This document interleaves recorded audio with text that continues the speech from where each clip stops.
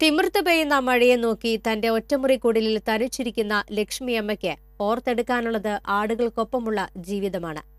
കൂട്ടിനുണ്ടായിരുന്ന അവസാനത്തെ ആടും വിട പറഞ്ഞപ്പോൾ ഈ വയോധിക ഏകാന്തതയുടെ തുരുത്തിലായി.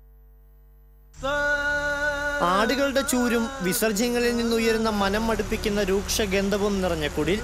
ഇതിനുള്ളിൽ കെട്ടിയുണ്ടാക്കിയ മരപ്പടിയിൽ ആടുകൾക്ക് നടുവിലാണ് ലക്ഷ്മിയമ്മ കിടന്നുറങ്ങിയിരുന്നത്. ആടുകൾക്ക് നൽകുന്ന കഞ്ഞിവെള്ളമായിരുന്നു ഭൂരിഭാഗം ദിവസങ്ങളിലും വിശപ്പടക്കാൻ കഴിച്ചിരുന്നതും. ഒന്നും രണ്ടുമല്ല, 50 വർഷമാണ് ലക്ഷ്മിയമ്മ ആടുകൾക്കൊപ്പം ഉണ്ടും ഉറങ്ങിയും കഴിച്ചു കൂട്ടിയത്.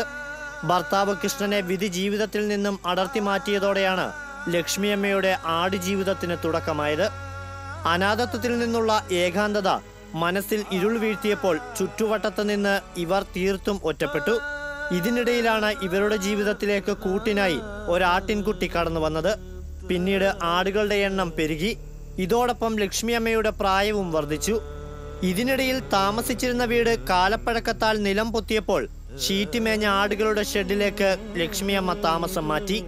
പ്രായാധിക്യത്താൽ പരിപാലിക്കാൻ കഴിയാതെ വന്നതോടെ 100-നടുത്ത് വരുന്ന ആടുകളെ വളർത്താൻ ആഗ്രഹം പ്രകടിപ്പിച്ചെത്തിയവർക്ക് നൽകുകയായിരുന്നു.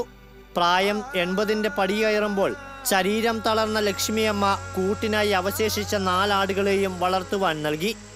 ആട്ടിൻകൂട് പൊളിച്ചു മാറ്റി ബന്ധുക്കൾ നിർമ്മിച്ചു നൽകിയ ഷീറ്റ് മേഞ്ഞ കുടിലിലാണ് ഈ വയോധിക ഇപ്പോൾ താമസിക്കുന്നത്. ആടുകളോട് മിണ്ടിയും പറഞ്ഞും നാളുകൾ തള്ളി നീക്കിയിരുന്ന ലക്ഷ്മിയമ്മ ഇപ്പോൾ ജീവിതത്തിൽ തീർത്തും ഒറ്റപ്പെട്ടു.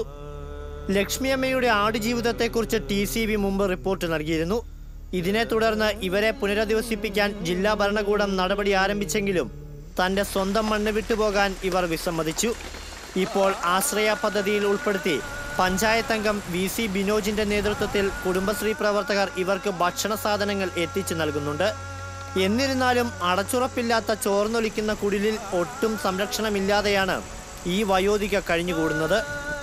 ഈ ദുരിത ജീവിതത്തിൽ ഇവർക്ക് സുരക്ഷിതത്വം നൽകാൻ ഭരണാധികാരികളും നാട്ടുകാരും തയ്യാറാകണം.